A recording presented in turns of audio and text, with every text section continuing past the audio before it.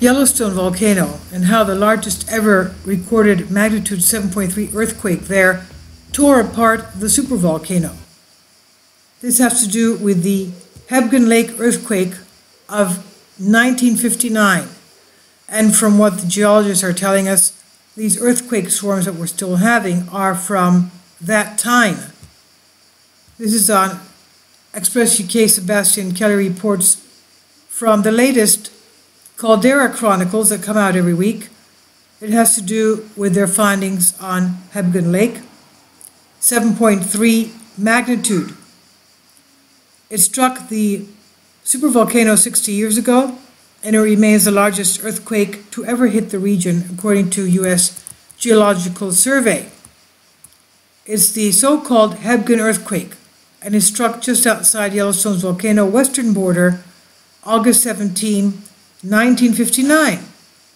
Now, this is very relative to what's going on today, because most of the biggish intensity earthquakes that we're having are at the northwest corner of Yellowstone Park, which is over the supervolcano, and as well as, of course, just outside of the park, which is in the area of Manhattan, Montana.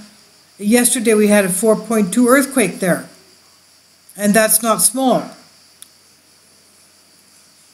The seismographers recorded at that time, August 17, 1959, a magnitude 7.3 event at 11:37 p.m. Mountain Standard Time, around 6.5 miles west-northwest of Yellowstone, Montana. The earthquake was strong, and it triggered devastating landslides in Madison Canyon.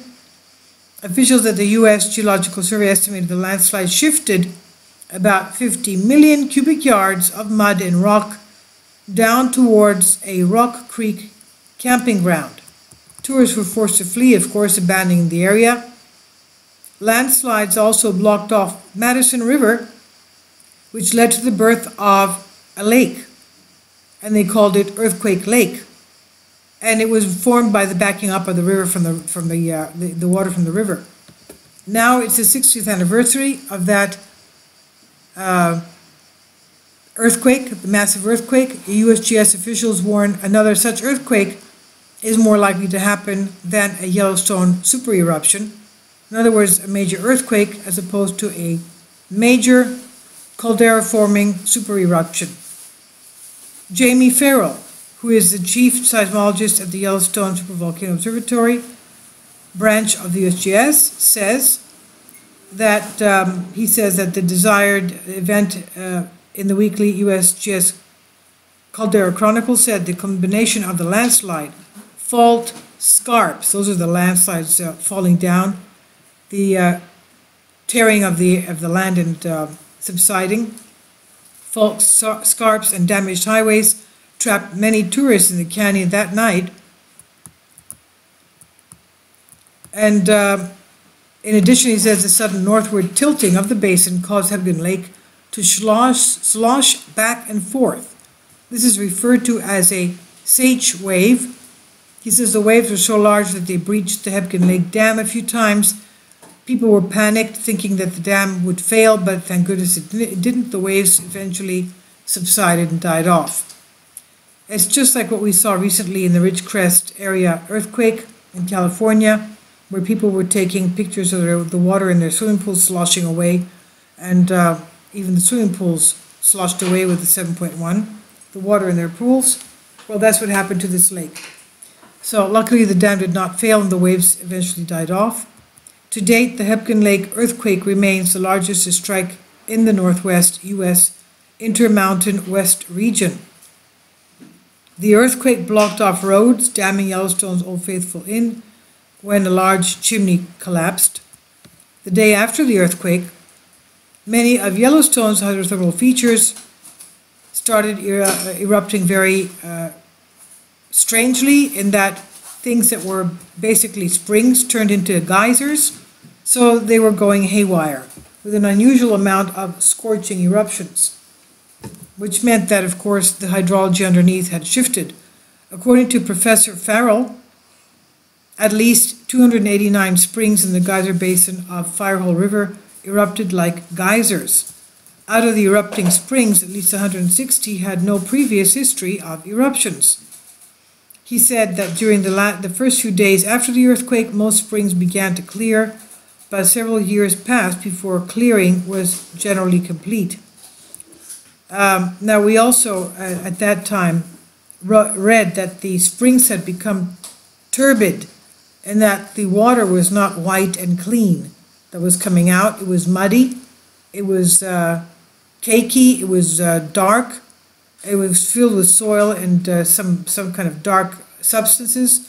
I guess it could have been because of the underground, perhaps, sides of the containers of the water reservoirs collapsing into the water, and of course creating some kind of a muddy looking water. So this is recently what we saw one daybreak, a couple of videos ago, concerning what we saw in the Old Faithful geyser area, the live webcam showing us steam that was not just white steam, it was also dark or blackish steam. So it could be that something's going on there as well. We don't know.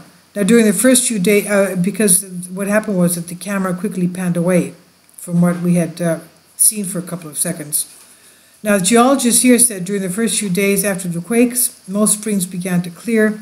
Several years passed before the clearing was complete, though.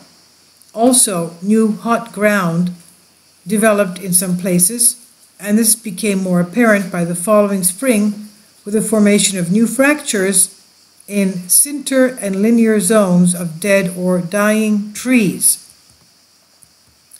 Just before the earthquake as well, before the 7.3 earthquake, Sapphire Pool in Biscuit Basin was seen erupting every 17 to 20 minutes at a height of 3 to 6 feet. And after the earthquake, this same Sapphire Pool was shooting water up to heights of 6 to 8 feet. Professor Jamie Farrell said earthquakes happen nearly every day in the region, and occasionally the area produces strong earthquakes that are capable of affecting large areas and causing damage. He said we should expect similar effects if another earthquake of this size would happen today, except there are many more people visiting the area today than there were in the summer of 1959.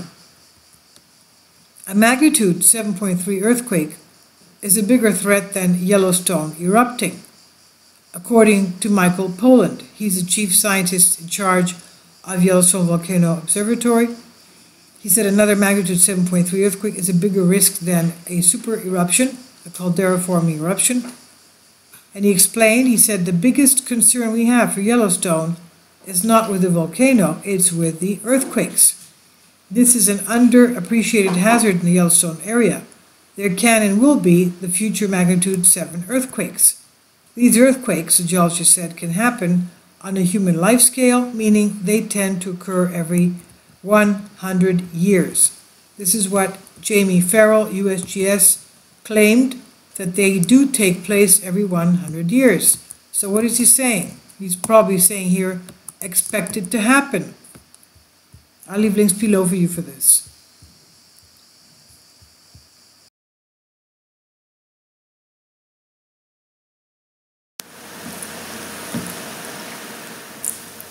If you'd like to join me on my Patreon account, you will hear content not covered by mainstream media.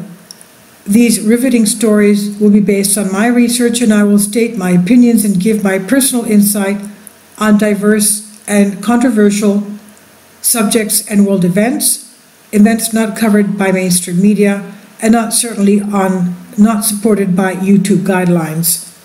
So whatever I have on my Patreon, most of those will not be on my YouTube channel.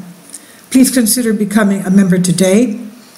More of the most significant and important videos will be on my Patreon channel. Your support helps me to continue my research and keeps this YouTube channel alive. And we depend on your support, your generous charity, because we help economically challenged families here in Athens, Greece, in Kapota, and we also help the young generation with university tuition and the community around our church. Thank you.